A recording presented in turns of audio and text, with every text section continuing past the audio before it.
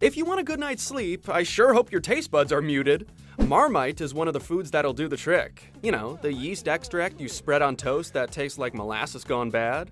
National Geographic Food just named Marmite as one of the 5 foods you should eat to end insomnia in its new magazine. A report from The Telegraph lists the same grub, so you can rest assured these are the right foods to make you sleepy. Look for foods rich in tryptophan. Turkey is rich with the stuff, which is said to help us drift off by releasing the sleep-inducing hormone melatonin. So it's no wonder you want to take a nap after Thanksgiving dinner. A sleep expert told The Telegraph bananas are sleeping pills in a peel. That's because they're packed with tryptophan, vitamin B, and the muscle relaxants magnesium and potassium. Almonds have both tryptophan and magnesium. Suddenly, it all makes sense why they're served on the plane. Oats make the cut because they're full of vitamins and amino acids that help trigger melatonin production. Sleep experts warn you should stay away from spicy foods, fattening or fried foods, caffeine, and booze. So much for that nightcap.